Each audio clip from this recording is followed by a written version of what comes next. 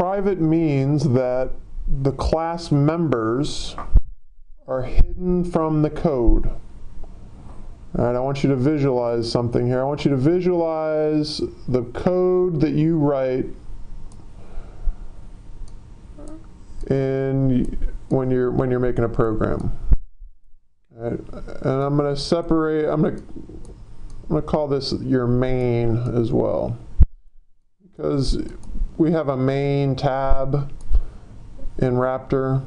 We often make a main module in Python. All right, I want you to think about that code, and I want you to think about that code separately from your class.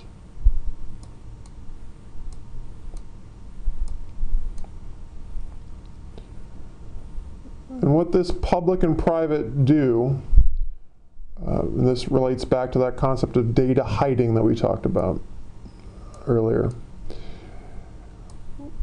When something is public, we can get from the main to the class, and we can get from the class back into main.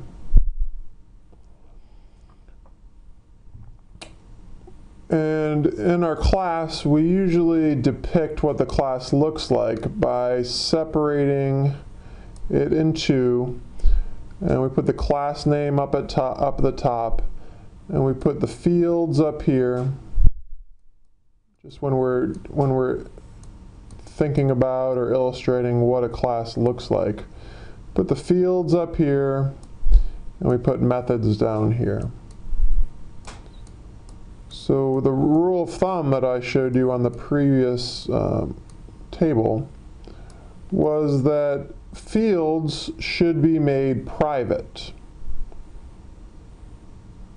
and methods should be made public. So when fields are made private,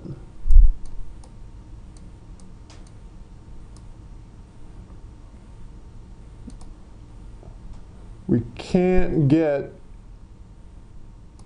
between the code and the fields directly.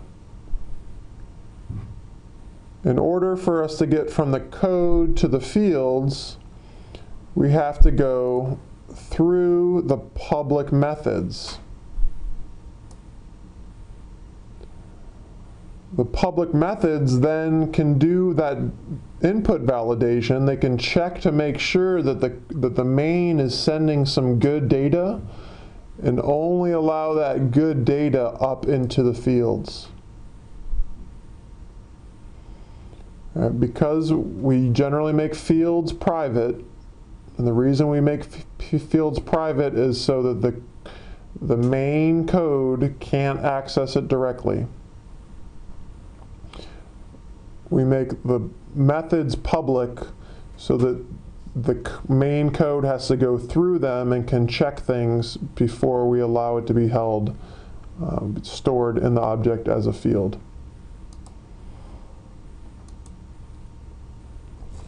All right, so let's take a look at an example in pseudocode of a class.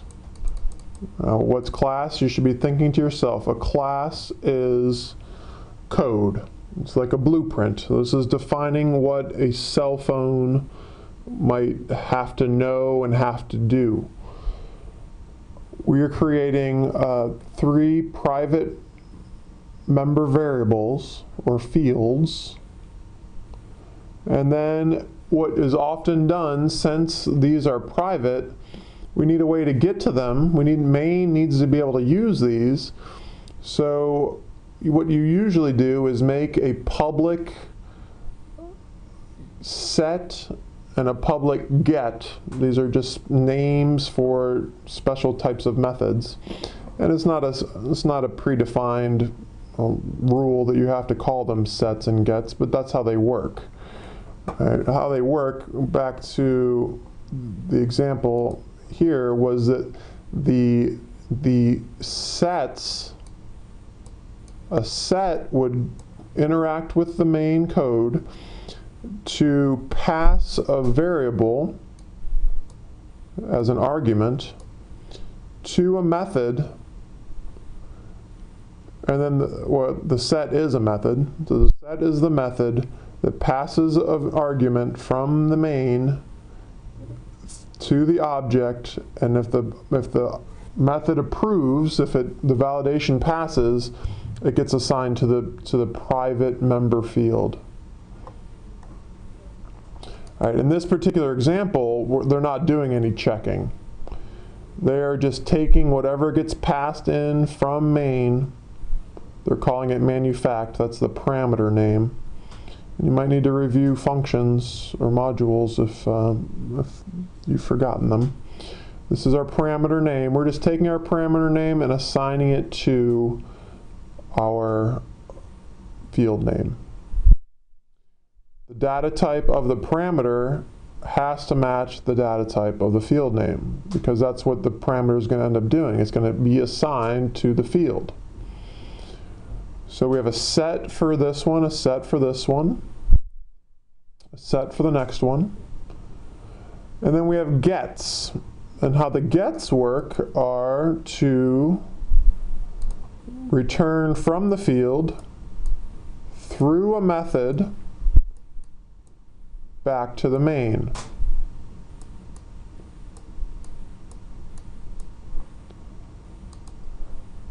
All right, the get never takes any arguments. There's no parameters here for gets, because you don't have anything that you need to send into the function. You just want to return from the function. The data type of the function, remember when there's a value returning function, you have to have the data type of what it returns. The data type is going to match the data type of the field that you're getting. And you're just going to return the field name. So if you know the data that needs to be held by the object or by the class, and you know the data types, this code practically writes itself.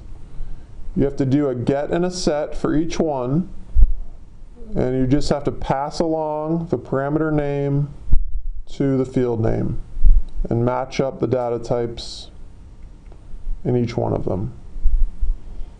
Each one of the gets has a return in it. Each one of the sets has an assignment operation in it. And the gets and sets are just ways for the main to interact with the private member variables. So back to this table that I've made. Gets and sets are special kinds of methods. Or it's just a name for certain types of methods. Another word you'll hear used for gets are accessors. We're just accessing the fields with our get methods. Another word you'll hear with sets are mutators, because we're actually changing fields when we use a set. And we'll talk about constructors in a second. Okay, so here is the main code that is still pseudocode, but the main code that would use that class cell phone. And we are declaring a new variable called myPhone, but really this variable is called an object. It's an instance of the cell phone class. All right, the cell phone is the cookie cutter, and my phone is the cookie.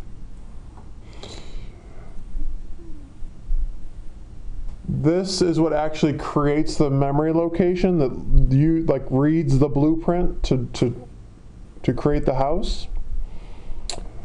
And at this point, you should be drawing on a blank piece of paper or on a document. You should have what does this my phone look like in memory. All right, when we have a diagram of what the cell phone looks like on one of the one of the later slides in the book. It's got a manufacturer, model, and retail price. It's got these methods. So this is kind of what the blueprint looks like for the cell phone.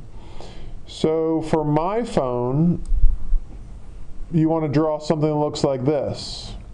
Not just one box called my phone, but, and these are empty right now, we're about to assign these. But when it first gets created, you want to draw something that looks like this. It's called my phone, and it has a box to store the manufacturer, the model number, and the retail price. All right, that's what's going on. From this line, it is reading the blueprint, which is here, to create the house, to create the memory location, which is here. All right, this is your visualization of what's going on in RAM from this code. When you call set manufacturer and you pass the argument Motorola, that is what's writing Motorola into this memory location. You have to identify to the computer the object name, my phone. Then you're using the method name, set manufacturer, and you're passing the argument of Motorola. That's this. We're doing the set. We have the code set being used in main.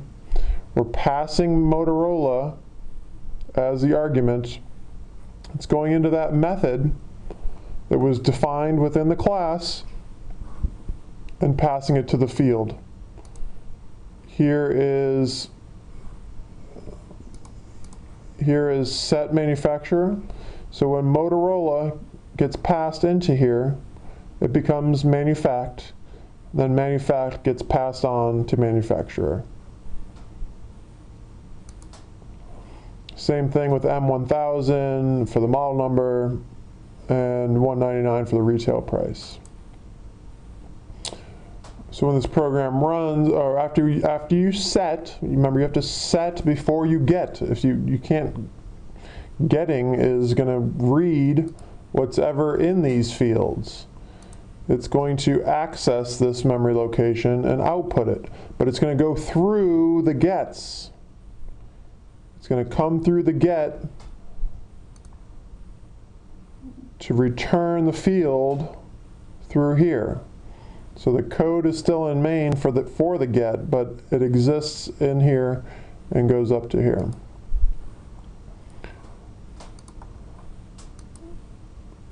All right, and this is explaining that stuff that I just talked about. And the last thing that I'll talk about on this video is the concept of a constructor. And exercise 1 does not use a constructor. Well, all programs that use objects use a constructor, but if you don't make one, if the programmer doesn't make one, then the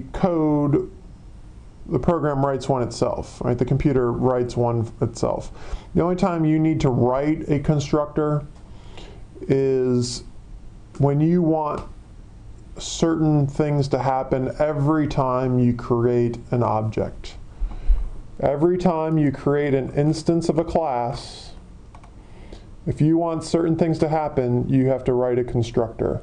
For instance, if you want to initialize the fields, if you want these fields to always have a certain value every time a new instance of the class gets created, every time a new object gets created, you would put that in a constructor. And I will pick up on that when I give an example of using constructors in a further video. And I'm going to talk about UML, inheritance, and polymorphism in another video.